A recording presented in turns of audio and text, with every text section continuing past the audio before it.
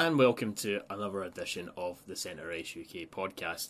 Your host as usual, Raymond Monaghan, here with you again. This week it's all about the build-up to the first competitive action of the season, as the Nottingham Panthers get the season 2014-2015 underway in the brand new Champions Hockey League. The Panthers won't be the only British side taking part in European competition. The Belfast Giants will head over to Germany in October for the Continental Cup. As for right now though, you can see all the CHL matches live on the Premier Sports cameras. The first match is this coming Friday the 22nd at 6pm. Finnish team Lukko Raumalla are the visitors to the NIC in Nottingham. For further information, just check out the Premier Sports link to the CHL page on the CentreIce UK website. Lukko come off the back of a 30-23-7 regular season record, good enough for third place in the Finnish Liga. In the post-season, Lukko came out as the bronze medal winners. The club play in the Kivikkalen Arena, which takes approximately 5,400 spectators. Players of note to have turned out for the club you may be aware of include two NHLers, the first being netminder Dwayne Rollison, who helped backstop the Edmonton Oilers to the Stanley Cup final back in 2006. He played in 34 games for Lukko 10 years ago in that lockout-lost season of 2004-2005. American defenseman Hal Gill also played for the team in that same season and took part in 31 matches. The roster is presently comprised of 3 netminders, 8D and 15 forwards. A few will of course be cut from the matchnight roster. There are presently 2 imports signed up, 1 American and 1 Canadian, with the rest Finnish natives. Now for the first interview of the podcast, to learn more about Nottingham's first opponents, I speak to Lukko Raumalla netminder Ryan Zapolski. Ryan, first off, welcome to the podcast for this week. I really appreciate you having you on speaking to me. Well, thanks for having me. I'll talk a little bit about yourself first. You've spent your whole career so far in North America, and last year you opted to take a different direction by coming to Lukko in Finland. What convinced you initially that Europe would be the ideal move for you to make?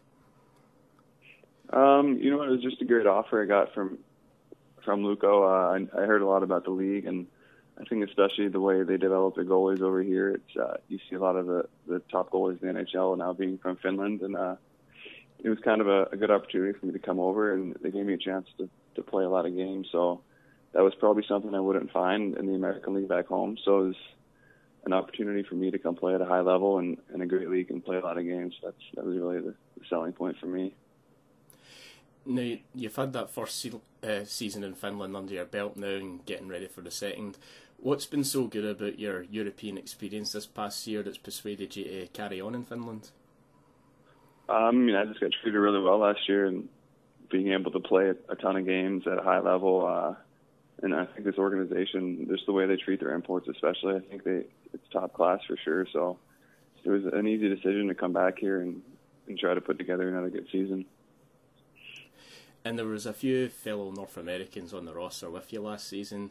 Does that make the transition to a new country much easier and even enjoyable when you have a couple of guys who have maybe done it before and a couple who it's new to, like yourself last year?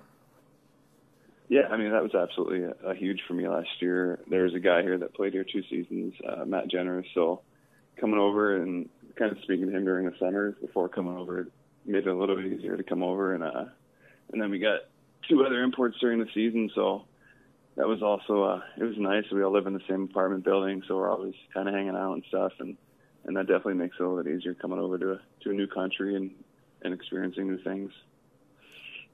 Now, to anyone that's unfamiliar with Lukko, how would you describe, say, the club, the area you stay, the building you play out of, and the fans? Yeah, it's just a smaller city. It's only about 40,000 people, so it's not much smaller than my town back home, so that was kind of a nice thing. I think if it was a big city, it'd kind of be hard to find my way around here, but everything we need it's close to where we live, so it's a cool little city. The fans here, they're incredible. It's my first games here. We have this little tournament at the beginning of the season. It's called the Pizza Tournament, and it's kind of my first welcoming to European hockey, and the fans are just chanting the whole game. It's so loud. It's really incredible. It's definitely a different atmosphere than what you see back home. So it was I mean they're always behind us, win or lose, so it's kind of nice to see fans like that, and the fans are just always into the game. So it's a different experience here than back home, but it's been awesome. Now, when I speak to outskaters who make the move from North America to Europe, they always tell me the bigger ice was one of the biggest changes for them. As you as a goalie, has much changed for you since switching to the bigger ice and the double IHF rules? Yeah, it was. I mean, the big thing is you just have to move a lot more, and the players are much faster because the ice is so much bigger. They have a lot more room to skate. So I'm moving a lot more, and that was kind of something that I had to adjust to when I first got here. Working with a goalie coach, it took a little bit of time for me to get used to those movements, and the angles are also different at first. Playing on the Olympic ice it's a little bit different. So that was kind of the same thing for me. Just, I mean, the speed and size of the ice and the movements are definitely different from North American ice. And was it a bit easier for yourself as a goalie as well with the non-touch icing? Did you feel that helped you a little bit as well defensively? Yeah, that was something that was different too, but we get used to that pretty fast. But we went to the hybrid this year, so it's going to be an adjustment, I think, going into this season to get used to that. Now, based on your experience from being with the team last season, what would you class the playing style of the team? Is it, a speed and skill attacking team, for example? Yeah, I mean, I would say definitely speed and skill, but kind of a structured speed and skill game. We're defensive. I mean, that's kind of the way Finnish hockey is, I think, where we play smart and defensively, and we like to definitely get on the rush. I think that was something that we did really well last year, especially towards the end of the season. We were creating a lot of stuff off the rush and stuff, and that is definitely an attribute of our team, I think. Now, if your schedule this season being a little heavier with the Champions Hockey League participation, has the team been doing anything in particular in preparation for the CHL and the normal season ahead too? Nothing too different from last year, but I think having meaningful games coming so soon in the training camp, it's a little more excitement, I think, in the room. Last year we had a month and a half of training camp before we started getting into regular season games, so I think having important games only 3 weeks into training camps, it's been good. And I think we go into a little bit more video preparation a little bit sooner than we would have last year. That might be the only difference in getting into game structure stuff earlier. Now, you've had a number of playoff runs before in your career, and this season you have the CHL to take part in as well, offering a chance to play in a tournament not only in a different format from usual, but also getting to travel on other countries. Are you excited by the prospect of getting to test yourself against the best other hockey nations have to offer? Yeah, absolutely. It's definitely going to be new. I've had, like you said, we had a pretty good playoff run last year, but it's going to be a different experience. I think the format of this is different than what I've ever done before. So getting over to see different teams and different styles of play in different countries is definitely going to be pretty cool. And your first match in the Champions Hockey League will be in the United Kingdom against the Nottingham Panthers next Friday. Have you been given an idea as of yet of what the team may expect to face from them? No, we don't really. I think that's one of the challenges that's going to face us. We don't really know too much about the style of play, I think, in the United Kingdom. And we don't know much about anything outside of Finland. We played some games in Switzerland last year, but going into to play a different kind of style of game and see a different type of team that's going to be a big challenge for us. But we're going to, do everything we can. I'm sure we're going to have a lot more preparation throughout the next week to get prepared for Nottingham. And just the final couple of bits before letting you go. You turned out for Team USA last year to compete in the Deutschland Cup. What was the experience like to not only suit up in that uniform and get to play with your fellow countrymen, but win that tournament as well? Yeah, that was a pretty incredible experience and something that I never really thought would happen in my career. Had a lot of ups and downs, I think, in my first 2 years of pro back home, playing on a bunch of different teams. So getting an opportunity to represent your country it's every hockey player's dream. So being able to do that, and the guys, they were awesome too, and we kind of all bonded pretty well, and being able to win that was definitely a big bonus. Well, Ryan, I want to thank you again so much for your time today, and best of luck to you for the season ahead. All right, thank you very much. My thanks to both Ryan and his club, Lukko, for making that interview possible. After that first match on Friday, the Panthers have less than 48 hours to regroup for match day 2, again at the NIC with the visitors' Swedish side Lulea. They come off a 22-21-12 regular season record last year for 6th place in the SHL and lost out in the first round of the post-season. Lulea do have plenty of title credentials, so don't write them off, not the least being their European trophy win in 2013, the now historical competition that the CHL has replaced. The club play in the 6,300 capacity CIUK Norrbotten Arena. Historical players of note include current LA King Justin Williams, who signed during the lockout loss season a decade ago, suiting up in 49 games. Lulea was also the first professional club for Swedish defenceman Mattias Åhlund. He turned out for 3 seasons before he was signed to the NHL by his drafting club, the Vancouver Canucks. The current roster presently has 3 goalies, 10 D and 15 forwards. 8 of the 28-man squad are non-Swedish nationals. 2 of the club's imports are Canadian twin brothers Cam and Chris Abbott, which takes us on rather nicely to our second interview this week. In order to learn more about the club, I spoke to their captain, Chris Abbott. The Canadian playmaker is now entering his 6th season with the Swedish club, and I started by asking him what it is about the club that's made him stick around for so long. Well, I think for both Cam and I, we both really enjoy living up in Lulea and playing hockey up here.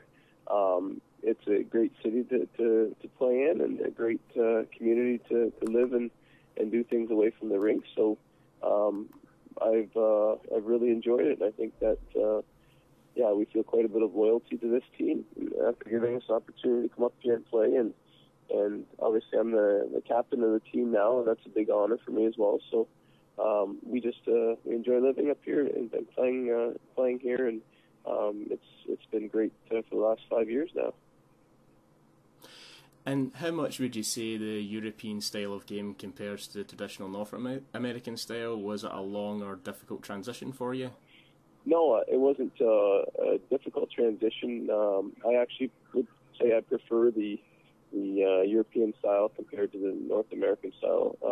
With the bigger ice surface, you have more emphasis on skating and playmaking and less on physical play. So it was nice to come over to Europe and experience hockey that way, and I think it fits us pretty well, and we've really enjoyed, and there wasn't much of an adjustment. I've mentioned a couple of times you've had a brother, and looking at your careers are virtually identical in terms of the paths you've chosen. Was that a conscious decision from the both of you to travel together, or did things just work out that way? We both obviously have played together our whole lives, and I see it as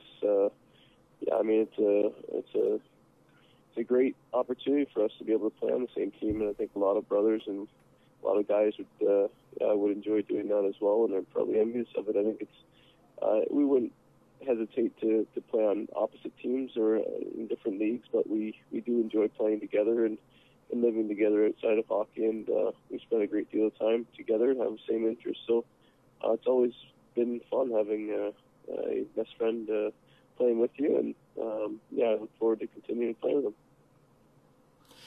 With the two of you sticking together, did that make the transition of adapting to life in Europe much easier? I would say it did. I mean, you have somebody to play with and somebody to experience the things away from the rink and have a little piece of home with you as well. So it did make it easier. I know for some guys it can be difficult leaving family and friends back home, but for us, it's much less because there's the two of us. With the team now in pre-season mode, what have you guys been doing in preparation with sort of doubling up with the domestic calendar and the upcoming Champions Hockey League as well?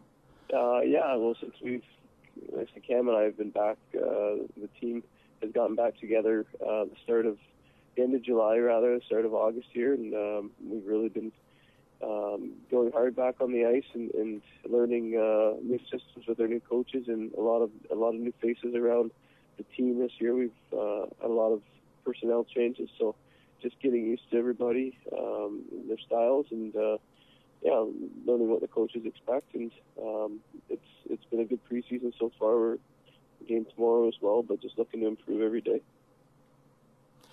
And based on how the team played last year, you mentioned there's obviously changes this year, so it might be different. But what would you say the playing style of the team is? Is it a speed and skills type of team? Is it a more physical team, or whatnot? I think we're, because of the changes, the players that have been changed since last year, obviously there's a different dynamic in our group this year, but I would say we have a little bit of a younger squad, maybe more hopefully creative offensively. I think our coaches are going to want us to use our defensemen much more in the offense, as well as have an extremely hard-working team like we usually have. So I don't expect to be a huge difference in our style, but you can expect the same level of competitiveness that we have every year in Lulea.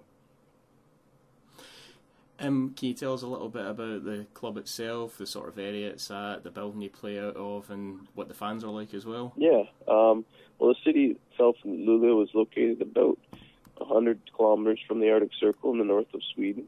I think there's around 80,000 people in the city and the surrounding area.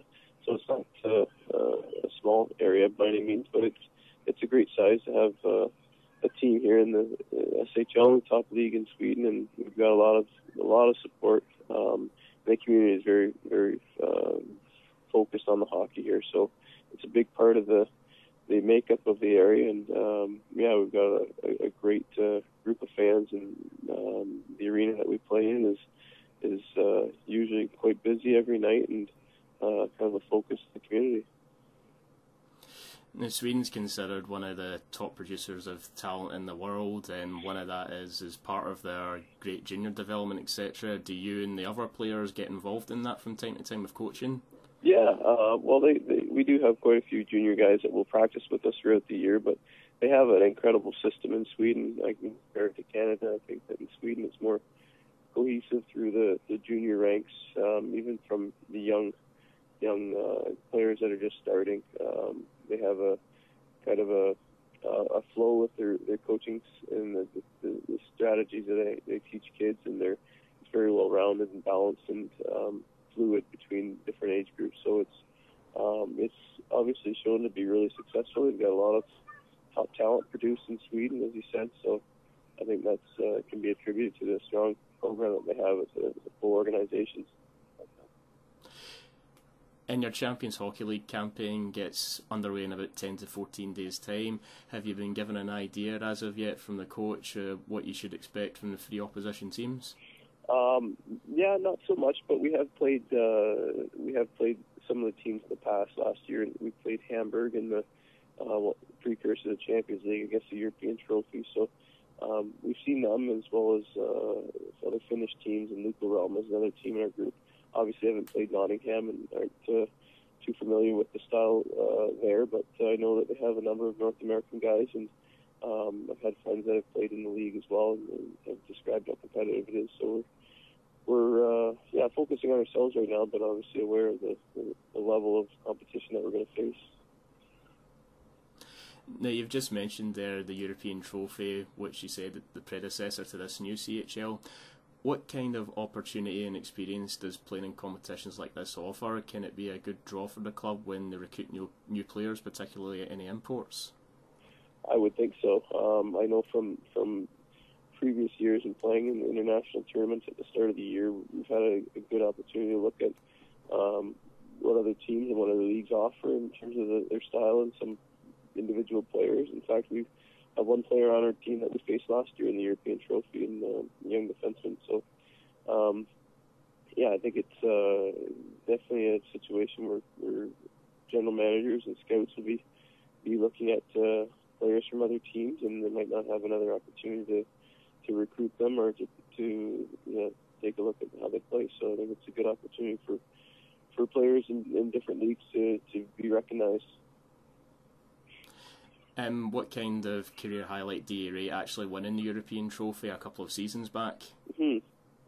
That was definitely one of my highlights of my career, to be able to captain at the time, be able to win the that tournament was huge after 32 teams, I believe it was, or 24, 32 teams started the season in the European Trophy, and to be able to say that we were the best that year was quite an honor. You mentioned earlier that you were made captain of the team a couple of years back. Can you tell us a bit about what it was like when you were told you'd be captain and what that means to you? Yeah, I mean, it's a huge honor for me and something that I take very seriously. I know that I was the first non-Norrbotten, they say non-Lulea area-born player to be captain of the team in the 30-plus years it's been in the league. So, it was a big honor and something that I accepted happily and done my best to try and represent the city and the team in Sweden here the way that they would like to be represented. And just before I let you go, just a few quick-fire questions just to finish off. Your favourite movie? Favorite movie, Deliverance. And your ideal pre-match meal? Oh, I'm a steak guy. I love steak. Alex Ovechkin or Sidney Crosby, and why? Sidney Crosby. I just think he's a complete player. Excellent. Well, Chris, thank you very much again for your time. Best of luck to yourself in the season and the upcoming Champions Hockey League. Okay. Thanks very much. Appreciate the time. My thanks again to both Chris and his club Lulea for arranging the interview.